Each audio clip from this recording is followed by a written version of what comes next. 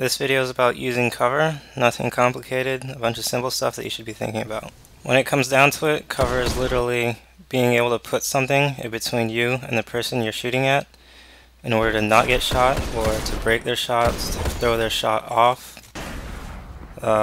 You don't want to be doing things like changing weapons or reloading outside of cover like I'm doing here.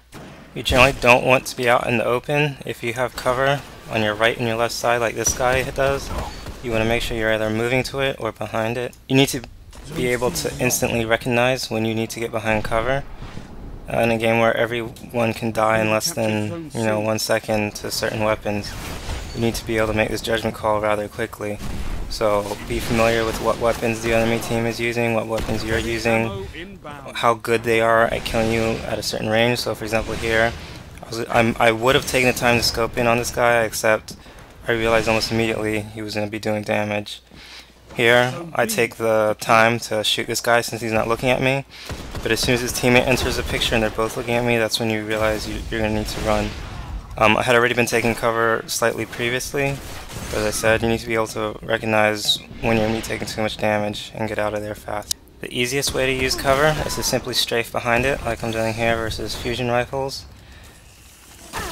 Strafing isn't really a big deal, like out in the open, but strafing behind cover is a big deal.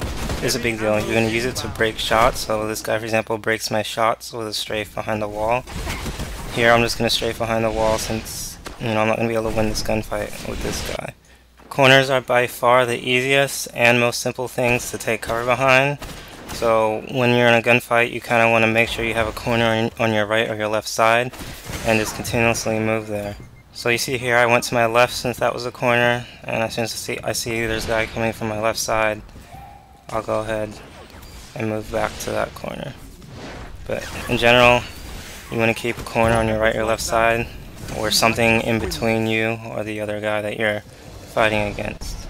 The simplest way to put it is to just make sure something is always going to be blocking your screen when you're in a gunfight. So here, this rock on the right, I can tell it's going to block my screen. And this is something I know I can hide behind when I get into a gunfight that I'm going to need to take cover relatively fast. So again, play the corners, play the terrain, play it smart. Always find something in the environment that you can just use to cover a portion of your screen, and that's cover. So for this one, I know there's a pillar on my right. It's kind of covering my screen, and I just know I can get behind it in case I need. You don't want to be attacking into an open area with no cover, like here. I'm wide open, I throw a grenade, I wasn't able to shoot this guy while he's shooting me. Here's another similar mistake, I'm wide out in the open, I'm unprotected, I walked through this completely closed door and I can't get back through fast enough. A proper one would have looked like this from the same angle, where I'm slightly still inside the door so I can throw the grenade safely and then back around the corner after I throw it. So to add on to covering your reloads and covering your weapon switches, you also want to cover your grenade throws to some extent. You don't want to be completely opened up like here while you're in the middle of your grenade animation, because it's harder to get behind cover, it's harder to shoot back at them. But in general, if they can't see you, you can't see them, like for example this guy's behind cover, I'm perfectly comfortable just staying here while he gets 2 revives. He's blocking his own shots on me, I don't need to do anything special. So here, I'm just gonna make the play so that I can't shoot him, that way I know he can't shoot me, and I'll make him come to the side that I want him to come to, when I want him to. You need to have in mind at all times all the angles you can be shot from. So here, I'm going to know I can be shot from the very, very far left, and then not so immediate far left. So I'll have my crosshairs ready for the left right now, as soon as I can. Like I'm going to be ready to snap there, and then here I'm low health, so I back up until I see something on my right that I can hide behind. I hid behind it. I'm going to watch this guy's orb. Usually people rush the orbs for revives, and here this guy, he kind of goes behind cover behind the wall, but cover is not just left and right, it's more left, right, and over. He moves left, right to try to find me, but he forgets about over. So back to what I was saying about covering your sides. You want to make sure at all times you can account for almost all the angles to be shot from. So here I'm getting shot from the right. But knowing the map, all I have to do is move forward to cover that right side, so that's what I do. And I know this guy, since he got me low, he's going to try to chase me around the corner. I can kind of bait him in. So again, full speed. Gonna get shot from the right, gonna move forward to block the shots, and then I can kill this guy afterwards. So more on covering all your sides at the right times. There's two people on the radar here. I can see that, so I'm just gonna move and adjust accordingly to get as far away from them as possible and use the corners to my advantage. Here I almost had two people on me, but I knew the guy on the right would be predicting I was moving away, when in reality I can just double back on him. Make sure you're constantly evaluating which side you can be shot from and when, and then adjust accordingly. So here, for example, this guy on my right I know is currently my most immediate threat, so I'll take cover from him and switch back to this guy on the left who stopped shooting at me after I took cover the first time. As I touched on before, cover is not just, left and right movement. It's also up and down. So here I'm gonna jump over, and then I know as I kind of fall down, I'll be falling behind cover. So cover's not just literally moving left and right. You can also use it up and down. So here's another example with a cube. I know I can fall off the cover. I can fall off it to behind cover if I need it. As for strafing, as I said, you want to break shots, but you don't want to move so fast that you don't actually break the shot. So here, Orchid didn't break my shot, and here, Blue Devils didn't break my shot. You want to use whatever terrain you possibly can to your advantage. So here, I see in the corner of my eye, I can actually duck behind this for a second to break this guy's shot, and I do. Going into this fight, I know to the right side I have something to break their shots while I throw a grenade, and I use that. Here I can see I have two people on me, so I'm going to try kill the first guy, and then I'm going to try take cover for the second guy to cover my reload, and then I'll re-engage, but I'm still low, so I can see I can use this pillar right there to block my left, and then I'm going to block my right with the second pillar while I'm regenerating health, and then I'm going to push to finish the kill. And again, I'll reiterate, anything that you can use to break the shot or block the shot, like this little ledge right there, you're going to use it. So as I said before, you're going to need to always keep something on your left or your right for cover and move behind it when you're in trouble. And most Destiny players will kind of chase you around the corner to try get the kill, especially if you're weak.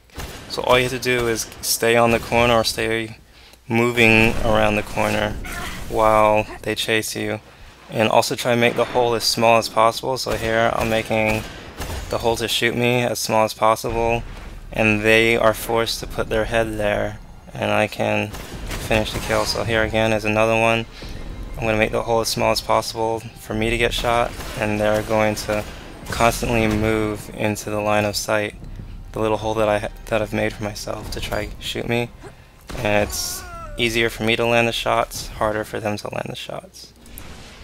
So the following are pretty much just more examples of making the hole as small as possible so that they chase you. This is the same map. This map is really easy to do it on. Once you find a spot that it works on, you're going to keep using that spot. So here, I'm just going to stay in such a way that it's just one small crack, and you can see they both feed their faces into the hole that I'm already shooting into.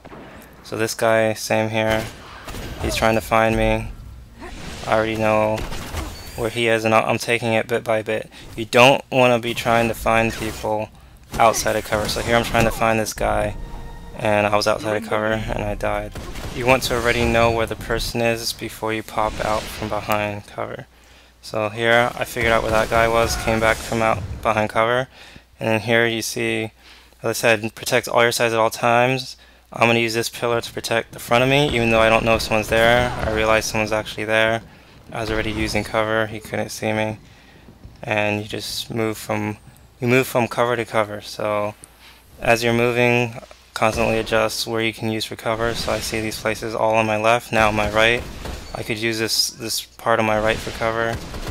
For this fight didn't go as well as it could have, but this is just another example of how much cover you can use and how to constantly be evaluating getting behind it. So again, I'm just switching from cover to cover to avoid dying to Blue Devils until I see this guy that I assume I can kill, and I just go for the kill and trade out.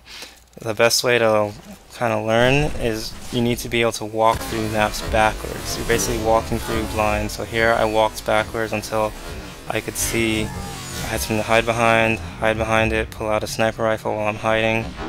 Again, as I said, you don't really want to weapon switch if you're not behind cover, and you can get those kills rather easily. So here on my left, I've already walked forward. I can kind of see if I need to come back to it. There it is. There's a guy that I need to come back to cover, so I kind of move back into the left until I bump into it, and eventually I just kind of go around it. Like I'm bumping into it the whole time, and then as soon as I'm behind it, I go around it. This one is something called cutting the pie, which is a way to take the corner or the way to take cover. Like you're still covered the whole entire time, and you slowly take the corner like you're cutting a slice of a pie. You slowly cut piece by piece off until you see what you need to see, and then you take the shot and finish off your kill. So here's another one. I'm gonna use the corner as cover, except I'm wide exposed to 3 people on their team. I pay for it. Here I'm just backing around the corner while I reload and throw a grenade. So my reload's covered, my grenade throw was covered, and they ran into my nade and died. So here's a similar example. I'm cutting off that second guy that's a threat while I cover my reload, and I just keep going around the corner, and it's easy 2 kills. Now another thing about cover is you can get a left side grenade throw. So here I'm freezing the frame. I've started my grenade throw. My right side's covered. All I have to move is a little bit, and I'm behind cover. You can generally get grenades around the left side of a corner without exposing your body. So here I'll try for another example. My whole body is covered, and I'm still able to get a left side grenade through that door. So one last one, you can generally, if the right side of your body is covered, you can still get a perfect grenade throw off on the left hand side. One last tip I can give is you don't need to finish your gunfights where it started. So here I started on the left side of cover, I'm going to finish on the right side of cover. It's part of being unpredictable. If you're predictable, they can beat you easier. If you're not predictable, you can beat them easier.